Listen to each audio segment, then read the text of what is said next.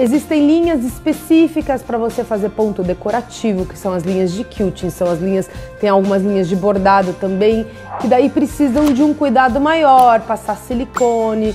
Eu uso pro caseado a linha de costura normal, tá bom? Porque como ele vai e vem, então ele vai e vem de um lado e para o outro, ele dá aquele reforço na linha. Então não preciso usar uma linha mais grossa, tá? A linha de pesponto é muito grossa para fazer caseado, mas se você fizer uma peça mais robusta, que você queira um caseado que apareça mais, ela também é legal. Daí você aumenta um pouquinho o ponto do caseado, porque a linha de pesponto, ela é uma linha mais grossa. Então não uso 2,5 com 2,5, que é o que eu uso. Uso 2,5 por 3,5, tá bom?